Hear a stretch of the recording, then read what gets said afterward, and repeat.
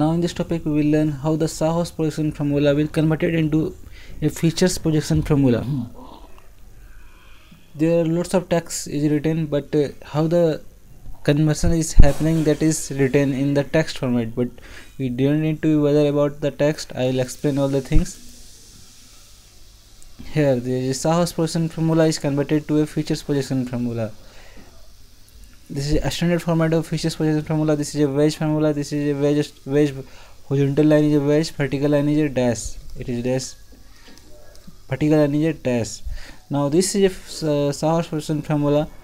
First of all, we have to rotate this by a 60 degree. This is a wedge, this is a dash, this is a wedge, this is a dash. This need to be rotated as 60 degree, 180 degree. This need to be rotated 120 degree. That's why 1 2 3 3 bond is here, so the angle between these two bond will be 120 degree. So if you rotate 120 degree, then the wedge will be in the upward side and dash will in the towards viewer, and this CS3 will go in downward direction. This form will be getting, this will come to the front, this will go to the dash, and CS3 will go in downward direction. Now this is the fine. Now this structure we are getting. Now this structure we are getting by the rotation about 120 degree. This is a 120 degree rotated. Now this structure you are getting. This is a wedge, the wedge, and if you will view from this side, then this is a wedge, this is a wedge, this is a dash and dash. If you will view from this side, and we number this 1 2 3 4, any side we have numbering, and 1 2 3 4. For understanding purpose I am doing the numbering, and this CS3 will come to this positions. This H will be, and this OH, H and OH will be in the one side, and this bromine and this H dash bromine dash H will be in the one side of the features projection formula. This OH, this H will be in the same side. This is a carbon is taken, this carbon is taken. This is the numbering is not in good way.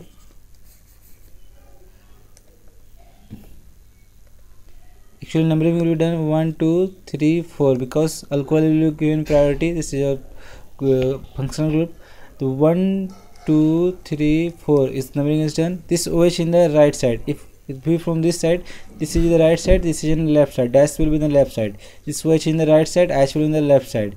Now this third carbon atoms, this is the third carbon atoms, H will be in the right side, bromine will be in the left side. H in the right side, this is bromine in the left side. H in the right side, bromine in the left side. Now this is converted to a features projection formula. Now this compound is given. Then if you don't want to rotate about 120 degree, if you didn't want to rotate 120 degree, then can also be converted to a features projection formula.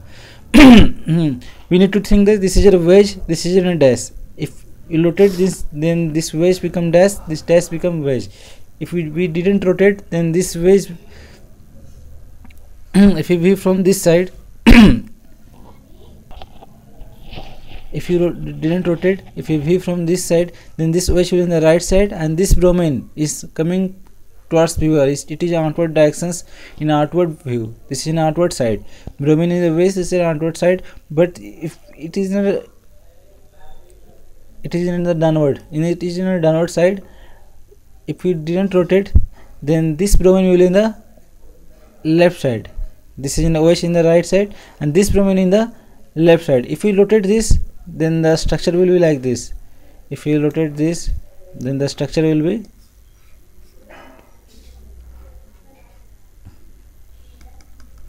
this is H, this is a OH. If you rotate this, 120 degree, if you rotate this 120 degree, then the structure will be, this is not correct.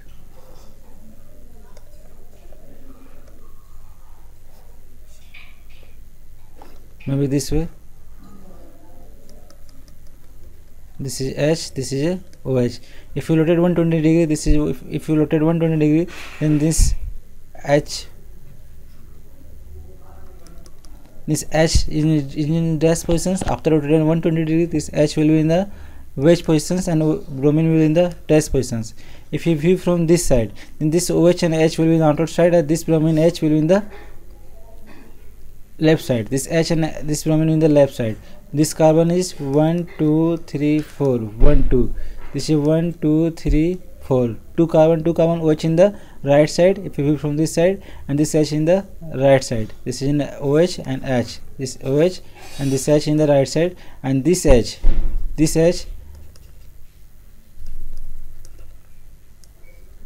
will be in the left side, and this bromine will be in the left side. If you didn't rotate, then directly you can put this will be the opposite. Bromine in the left side, H will be in the right side. This wedge will be in the left side. This is the left side, and H will in the right side.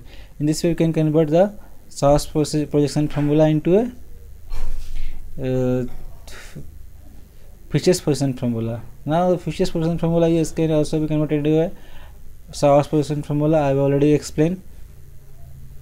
This is a waste test projection formula.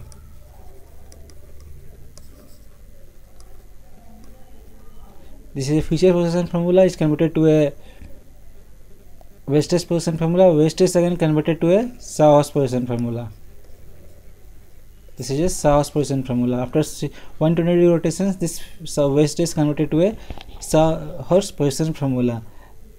Here by this Fisher's position formula, we can convert the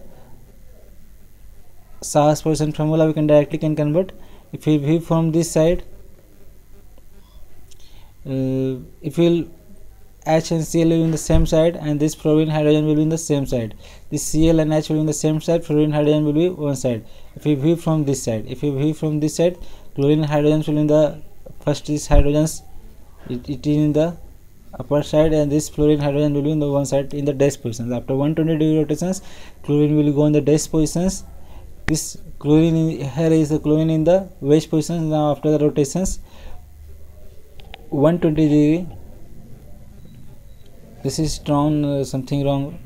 Actually, this will be the hydrogens. Here will be the hydrogens, and this will be the chlorine. After 120 degree rotations, wedge changes to dash changes to wedge. This is I have already explained in the Fisher's position formula how the Sawhorse position formula is converted. I have already explained this concept.